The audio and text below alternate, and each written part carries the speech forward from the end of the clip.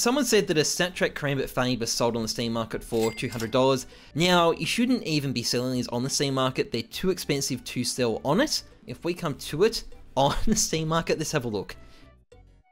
Yep, that looks like it happened. That's 4 days ago, January 13, 2023, 268 Australian dollars, so that would be 200 US dollars. Now, the maximum listing on the Steam market is 2,000 US dollars, so I assume what happened here is that the person who tried to sell it tried to list it for $2,000 and missed a zero, and then confirmed it, not knowing what was going on. This is why it pays to double check.